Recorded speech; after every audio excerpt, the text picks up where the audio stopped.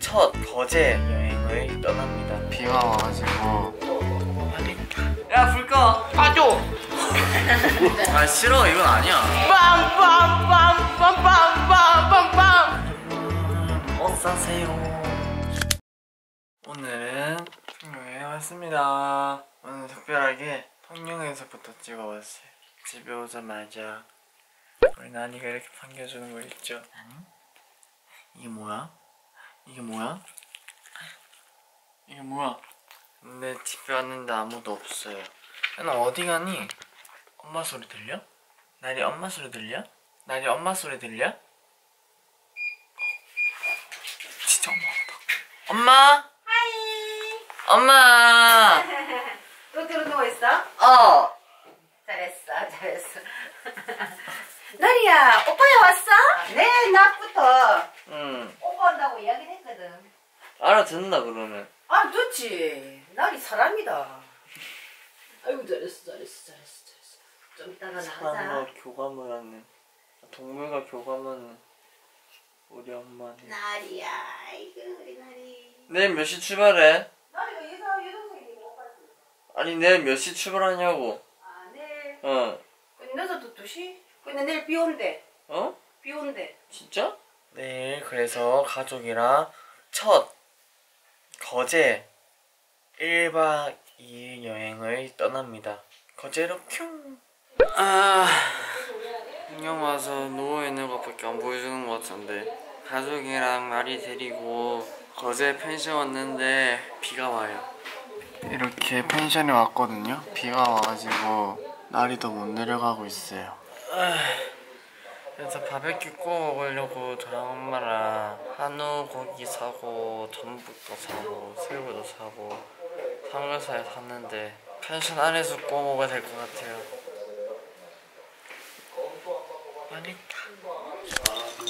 나리 밥 먹어. 나리 개인기 너무 많이 보여줬다. 이러다가 세상 사람 다 알겠다. 나리 개인기 잘하는 거. 나리 개인기 잘하는 거. 나리 코. 옳지. 나리 엎드려. 옳지 뻔냐. 그 102동이랑 102호만 되고 나머지는 다 안 되는데 그래서 막 나리 기다려. 이건 안 보여줬다. 기다려. 근데 뭐를 할지 모른다. 엄마 나리가 모르는데? 기다려.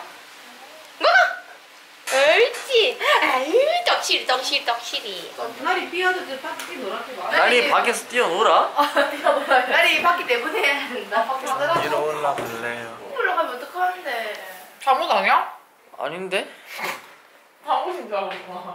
잠은 아닌데? 너무 꼬들꼬들해서. 뭐래? 난 나 혼자 잘 거다. 나도 잘 건데? 네가 밖에 나갔잖아. 내가 왜 바닥에 나가서 하는데? 네? 나 여기 바닥에 이불 깔고 살아. 왜냐면 네가 막내거든.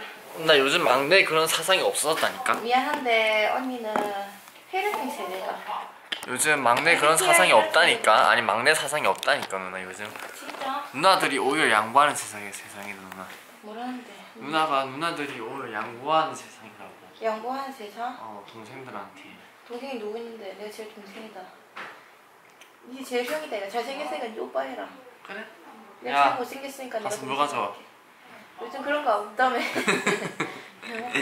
야 작은 작아 이러면서 야 불 꺼. 밥 먹자. 렛츠 잇. 야 밑에 내 가방 있거든. 응. 들고 와줄래? 나리야, 올라올 수 있지.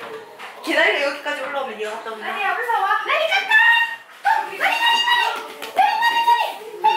너가. 나리. 시끄럽다. 나리 제발 올라와줘.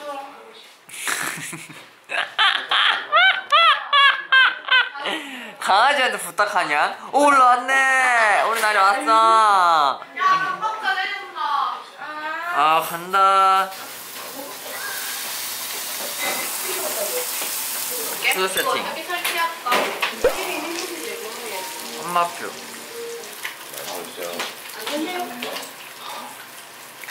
아니 프라이팬이 프라이팬 한 개 더라고. 입고 있다.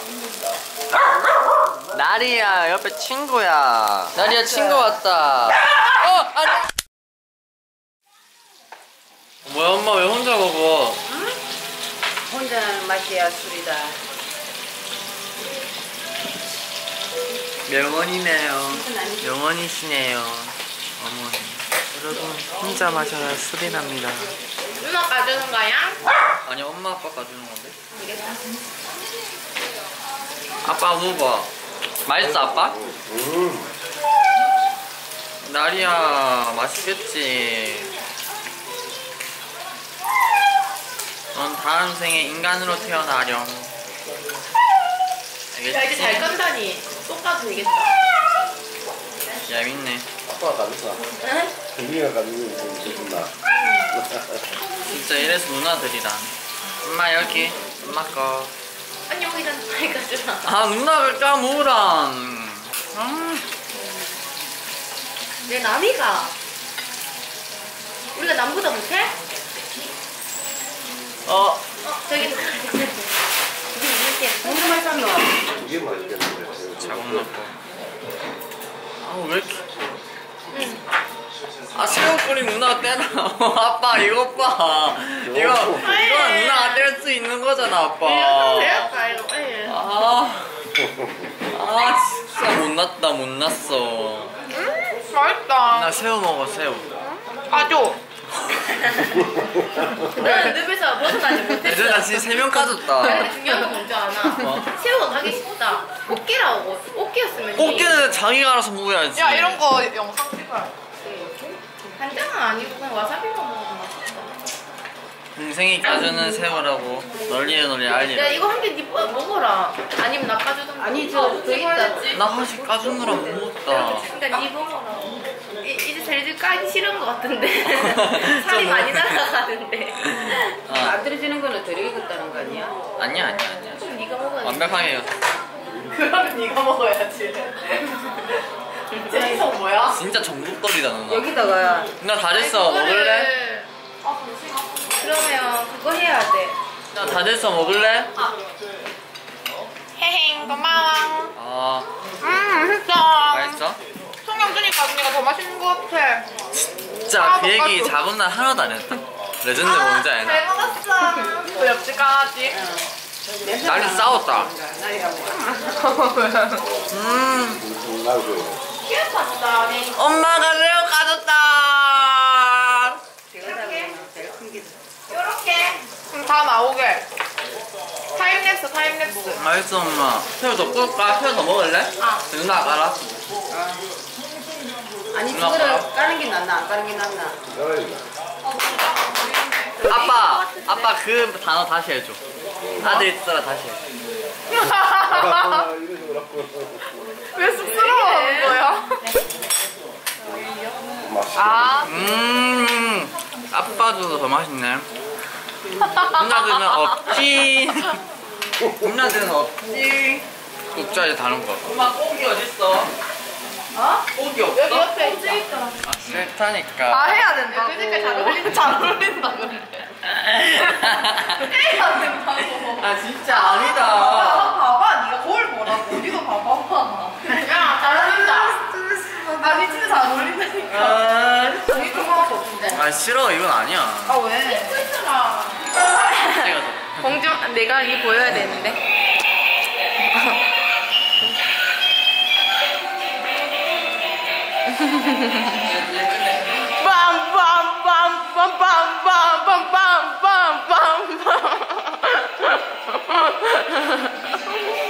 재밌나? 응. 누나가 즐거우면 됐다. 나 꽃 만들기 해준다며 꽃 만들래. 이거 근데 어떻게 하는 거야? 근데 옛날에 사람들이 동생 남동생 막 이렇게 꾸민 거야. 뭔지 알지? 내 동생이었나? 여동생 아니었나? 수영복 입은 거 귀엽나?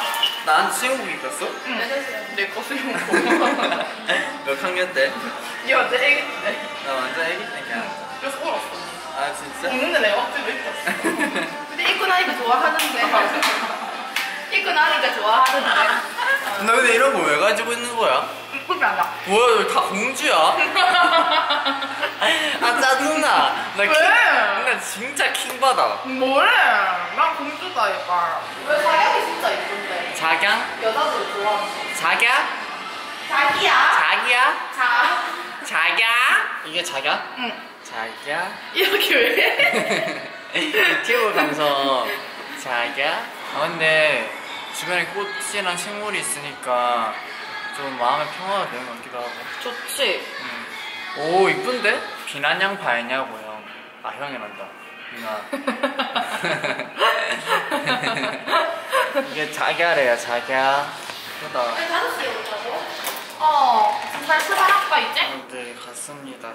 잘 가라. 누나 올 때까지 농땡이를 피워볼게요. 심심해. 심심해.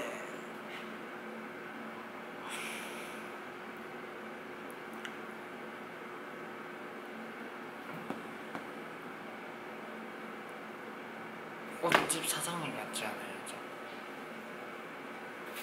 이렇게 있으니까 꽃집 사장님 같기도 하고.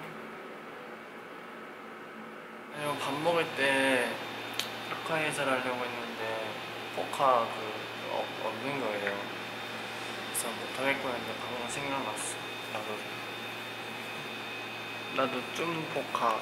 현재 시각 4시 10분. 소리를 들어봐 깨고 부딪혀야 해.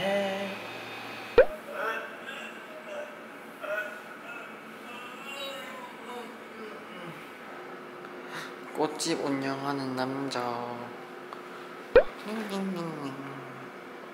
오늘 저의 OOTD이랑 내추럴한 옷에다가 바지, 쿠팡에서 산 바지에다가 샌들 시원해 보일 수 있는. 여러분 꽃 사세요. 꽃 사세요.